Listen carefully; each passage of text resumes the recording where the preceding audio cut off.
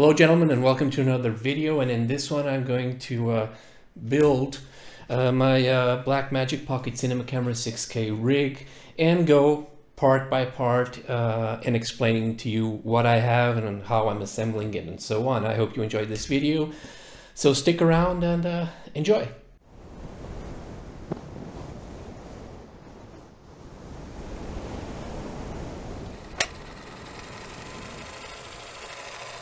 Okay, so let's begin.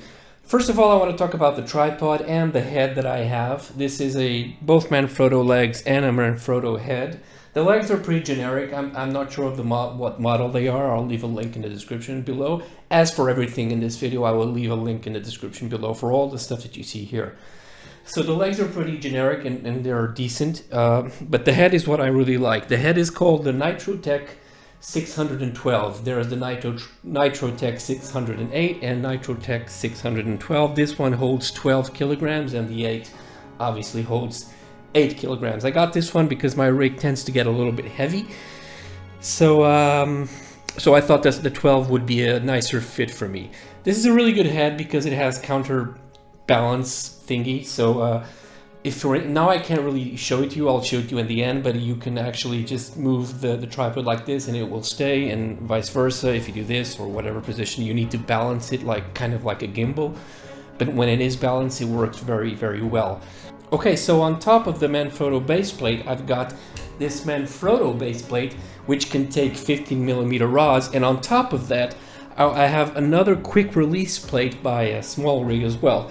I really like Small Rig stuff. As you can probably tell, they're very, very affordable and it's solid quality. So moving on, let's just put on the camera. This is the Blackmagic Pocket Cinema Camera 6K here. I'll show it to you. And attached to it I already have the little power cable which goes to my V-mount battery. And attached to the camera I've got the Sigma 18 to 35. So let's attach the camera here. And like this, like so. Okay, so as you can see, for instance, now it's falling a little bit forward. For instance, if this was the only thing I had on my rig, I could just simply adjust it with my plate and balance it, and voila, it is now not falling anywhere. But there's another thing you adjust, which is this knob here. I don't know if you can see it on this knob here, which will adjust the tension back or forth that you need to get a perfect balance. But moving on, so on top of the camera here, as you can see, I've got the SD holder, also from Small Rig, already attached to my Small Rig cage. Sounds like a sponsored video by Small Rig, but it's really not. And that's the core. Okay, so let's start adding stuff to this. What I'm going to do now is I'm going to add some rods. These are 15mm rods from Small Rig as well. Actually, the other way around. Let me just turn this so you guys can have a better look at that. Like this. Now, I'll need room at the front for my follow focus and my matte box. So I'm gonna push these babies out just like this. And I think that's pretty decent. I'm going to lock everything in place. I can always adjust it later. Yeah, seems decent actually. This one is a little bit too forward. That's it, that's more like it. Okay. It's a little bit longer than the other. Okay, also I have these extension rods from Small Rig as well, which I just attach here, and it will give me a lot of leeway in the back so I can attach the V-mount battery, and when I want to switch to a shoulder mount, and I can also add the shoulder mount, the shoulder pad, if you will. So these are the rods basically. Actually, I think I might go with them a little further because I need room for the shoulder pads. I'm sorry, the dual handle to attach to the rig. Okay, so I'm gonna lock these out. I'm probably gonna have to adjust it as I go because I can never really tell. So this is the rig as it is. So what I'm going to attach now is probably, I'm going to take the lens cap off, and I'm probably going to attach the follow focus first. This is a FUC DP500 Mark III. Pretty decent follow focus, I have no complaints. Okay, and here we go. I'm going to attach it here to the back a little bit, and it should be working pretty well. Yep, there it is, it's working, as you can see. No problem there. Okay, so as you can see now, for instance, in the tripod, the rig is falling a little bit to the front. So what I do is I adjust the gimbal, the weight again, once again. And there you go, and it's not falling anywhere. Moving on, let's attach the top handle. This is a top handle from Small Rig as well. And this goes here. And can never do this really right because of the...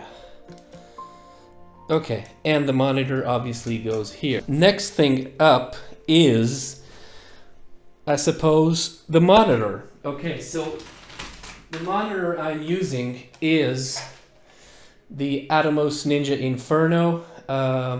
I used to use this with my GH5S, but I don't use that anymore because I prefer the Blackmagic Pocket Cinema Camera 6K. And I'm going to attach this here. Okay, so that's attached. And as you can see, the rig is still balanced, actually falling a little bit forward. So what we do is, once again, we adjust the plate. So this is the monitor. This is the Atomos Ninja Inferno, as I told you. And now I'm going to attach the matte box. Matte box, which has the ROM ring. I'm going to use, I think, this one, yeah. The matte box is also a FUC DP500 Mark III. It comes with a bunch of these rings, which you can use to attach to whatever lens system you have. And here we go. I'm going to attach the matte box, and voila, as you see, it's already wanting to fall forward. There it is. If I let it go, you see, so we're going to have to balance it again. So further back, further back, further back, and there we go. I really love this tripod head. I think it was a great investment. It's a little bit pricey, but it's worth it. Anyway, this is it. Now, what we're missing is, actually, I think I need to move the rods a little bit further to the front because I don't have room for my dual handle. So let's do that. The rods, let's advance them if I can. Always tricky when you have stuff already. Okay, that's moving forward. That's pretty decent right there. Okay, might have to adjust this later. Okay, so what I need to do now is move my matte box and my follow focus a little further back. So here we are. There we go. Whoops, whoops-a-daisy. Okay, so there we are. The follow focus is good to go. Now we're going to adjust the matte box. So push it a little forward, and there we go. So now, as you can see, the camera remains relatively balanced, so that's good news, I suppose. And what we're going to add now is the V-mount battery plate. This is from 7 Oak. Pretty generic V-mount battery plate. It's got a few DC plugs and an extra, I forget the name now of the plug, the D-tap, extra D-tap there. So got the microphone a little bit on the way here, but we can manage.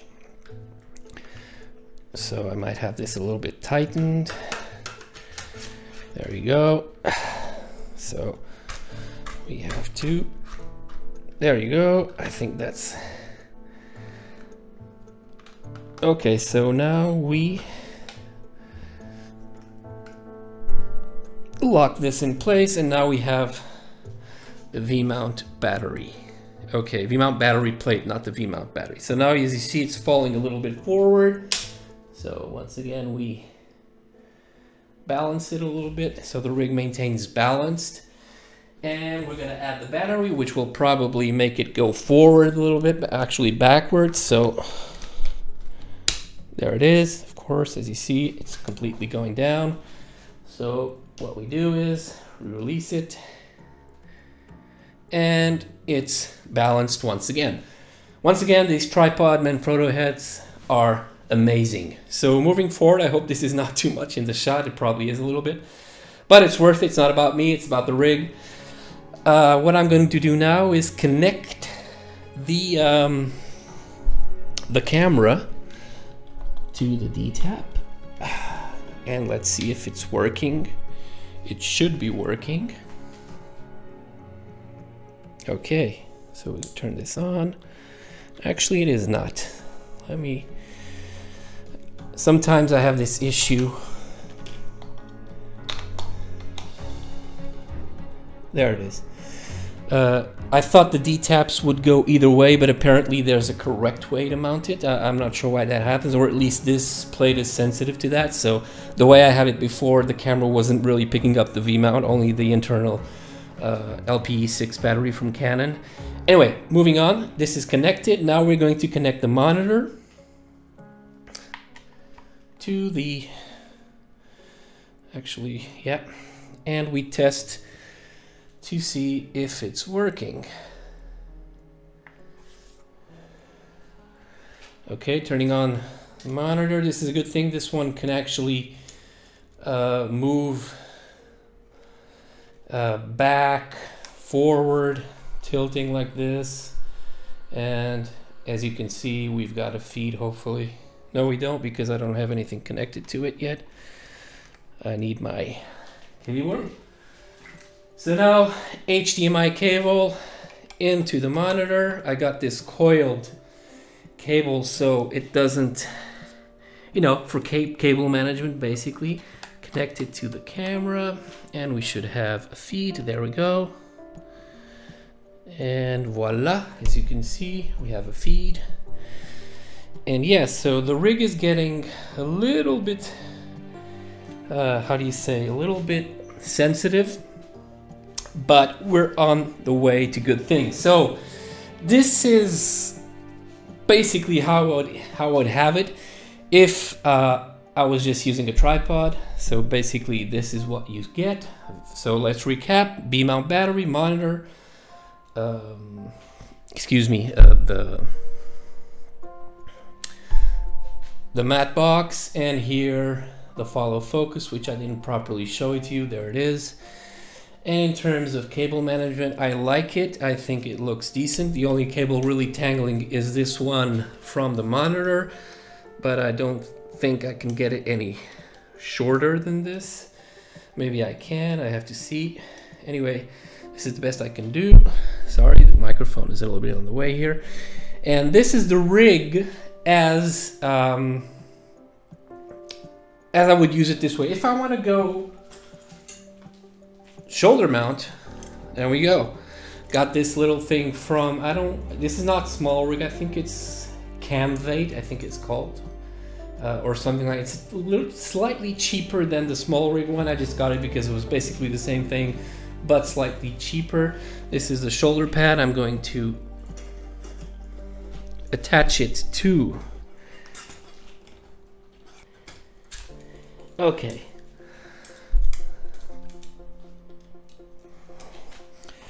So I got it attached to the rig now. Trying to see how this tightens. And it's pretty good there. As you can see, this is the shoulder pad here. It works very well. And I'm going to add the dual handle. The dual handle is from Small Rig, if I'm not mistaken. I don't remember. I think it is. And this goes right here. right in front of the rig. So let's get that completely locked in. Okay, it's not going anywhere, I think. Okay, and now I'm going to show you the balancing part I was talking about before. Okay, so as you see, if I let this go, maybe it's easier. If I let this go, it's just gonna go away. So what I need to do is adjust the tension here on this little knob. Okay, so I need to adjust the tension till I start feeling some tension. So it's still falling, still falling, still falling. I think I'm going the right way, yeah. Okay, so now as you can see, it's not going anywhere. Okay, but if I let go like this, it still wants to go down. So we give it a little bit of leeway. What this means also that it's not perfectly balanced. So let's balance the rig a little more. Give it some, okay. The goal here is to let it go and it stays there, come back up and it stays there, and you go back here and it stays. Okay, this is what this head is all about. So wherever I move, now it's perfectly balanced. The camera just stays there. Okay, so boom. This makes panning and all that good stuff very, very, very easy. Okay, as you can see, stays there, moves, and it's really good. I am sweating because I have this light on me and I'm moving around and I'm picking up stuff. Sorry, I hit the microphone there. Anyway, this is the rig basically, guys. Obviously, if I wanted to shoulder mount this, all I had to do was just take off the plate from the tripod and I would operate it. I just assemble it so you guys can have an idea. And this is basically the rig. The only thing that's missing is obviously the SSD, because I actually have it attached to the computer, which is a 1 terabyte T5 from Samsung. And also I usually attach, so when I'm on some types of shoots, I attach my wireless transmitter from Holy Land, the Mars 300, in case that is needed. So this is a very flexible rig. Also, I have a very tiny, very short, not tiny, very short USB-C cable to go into the camera here. I'm sorry, into the camera and to the SSD, but I'm not going to do that now because the SSD is not here.